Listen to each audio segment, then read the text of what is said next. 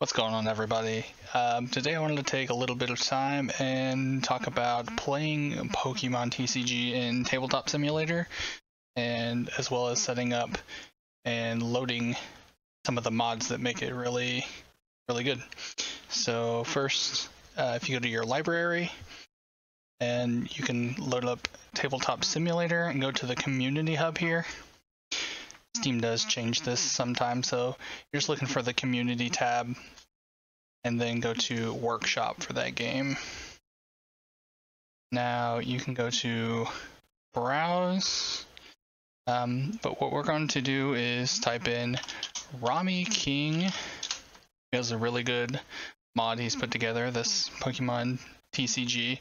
Currently it's updated to Rebel Clash. Does a really good job uploading all of the sets and organizing everything and giving you all the tools you need. There's markers, there's coins, there's playmats, there's settings for 6 people. Some of the damage tokens, he's got kind of old and new style damage tokens, energy markers, tool markers, and that kind of stuff, GX markers. So to add this to your list of mods in Tabletop Simulator that you can actually load, you have to click the subscribe button here.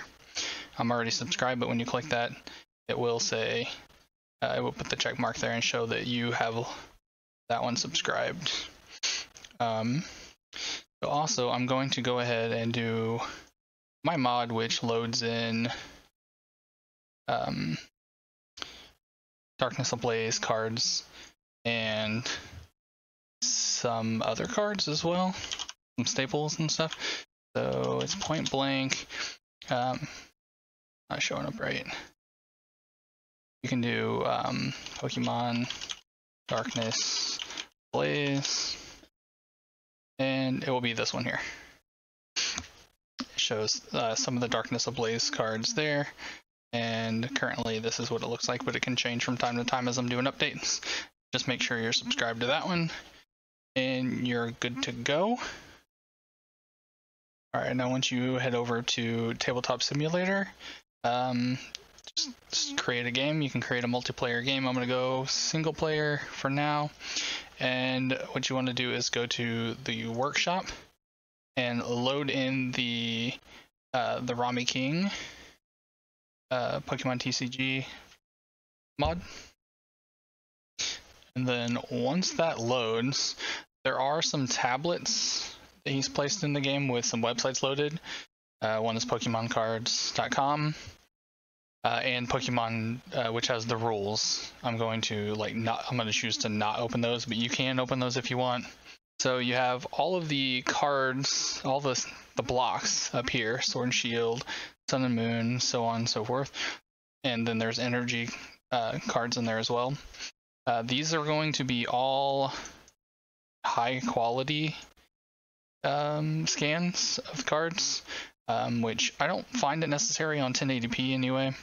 You can get rid of those, but to go through and look at the cards for each set, you just right click and go to search, and you'll get a box. He actually uses the pre-release kit box art for the sets, and you can pull out one of these boxes and search that box, and you'll get the theme decks for that set, as well as the actual set of cards. And you can pull out as many of these as you want, so you'll get stacks for each, or stacks of the whole set, every card in the set. And to find specific cards, again, you just right click, go to search, and pull out cards you want. He's got pretty much all the arts that I've seen, they're all in here, so cool. You can delete any that you don't want. You just hit backspace or delete. It will delete when you hover. You can right click, and I think you can delete this way. Also, if you right click anything, if you go to the right click menu and hover, it will give you in brackets what the shortcut hotkey is. So to shuffle, it is R. You have options here as well to clone this and make a copy. See, there's hotkeys that pop up. If you go to grab one of these decks to move it, you will just grab one card. To move the entire deck or stack, you long press, you click and hold, and the deck will lift up, and then you can move the whole deck. Click and drag to select all of the cards there. One thing I think that you'll probably want, as you know here, there's only one of each of these cards. So if you're building Zamazenta deck, you'll want to copy, so Control C, and then paste. If you right click out in the open, it gives you the option to paste, which is Control V, which is the same hotkeys you get with pretty much any software. As you can see, get another Zamazenta or Zacian, and you can Control V, paste another one. You have 3, there's 4. Then now you can hover like this Professor's Research, Control C, and then paste 1, 2, 3. Now I have a playset of Professors, and there's a playset of the Marnies, and this is how you can build your deck. So once you put your deck together, you'll want to, you can kind of highlight all of these, and if you hit G, I think if you right click, yeah, it's group, and that will group everything together. Hit G, and you'll notice if you go to search, the cards are not in any kind of random or shuffled order. They'll just be thrown in the way you had them set out. So right click and shuffle, which is R. You'll see shuffle them. When you're shuffling, you'll probably want to have the deck actually flipped over. So you can right click and go to flip, which is F. So you can say F. That will flip your deck over, or any cards, and then you'll want to do your shuffling. So let's see here. Another important thing on this side, we have more of the tokens and playmats. So we'll search through the playmats, and I like to set up kind of the PTCGO kind of default look. Is a blue one. You'll want to drag it onto one of these play areas here. These dots are snap points. And then there's a red one, and you can hover and hit L to lock. So these cannot be moved. So you can play with your cards there. That one moved somehow. Okay, there you go.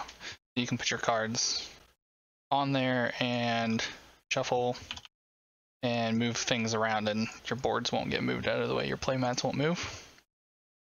The big thing is, let's see here, let's look for, grab tokens. I'll search the tokens. I'll grab damage token out of there. That's how I usually set up to play. Get all the damage tokens. GX.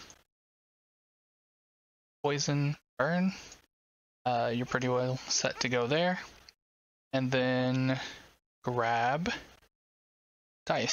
So you search and get these custom dice, are the Elite Trainer Box dice. The custom ones are kind of like the metal dice from TCG Evolutions, I think it is. And then you can do a search. There's the die. But we want a random roll die here, so I will go to a search on this. Grab the Rebel Clash. It does help if you have a search window open to close that one before doing another search. I've ran into some problems that not showing everything in there. So now we have this die for rolling for heads or tails. We have our tokens. I know a lot of people actually want one of these for play, for legal and everything, which is pretty interesting. There's a portable chess clock over here, so you can use that. You can actually move it into your play space if you wish to have it, and I would usually kind of stuff over here. Have your deck set out here and you're good to go. One thing I will say about rolling a die like this, you can just like throw it and let it roll across. It gets a little messy. You just highlight it and you hit R a few times, it will give you a good random in that spot and it won't roll all over the table. So just a little tip there. So now what I want to do is go ahead and save this game with all of my stuff set up. Go to menu, games, save and load, and then we just create a save game.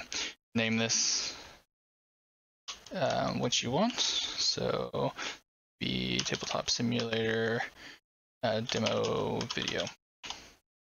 Save that. Cancel. That it will be saved. And what we want to do is I want to load from the workshop my Darkness Ablaze testing mod and load that up. And you'll see I have this mat here that you can use if this satisfies everything you need. But I need all these cards here, which is all the Darkness Ablaze Pokemon. Actually, I just want these. So what I'm going to do is highlight them, and let's highlight this one as well. Right click and say save object. This is a little key here. Save object. Call it Darkness Blaze on. Save it, and I will go back to games, load my test video one back up. Click that.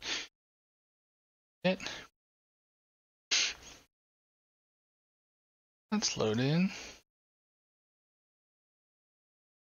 Can objects up at the top, saved objects, and drag this out here, and boom, we have all of our cards.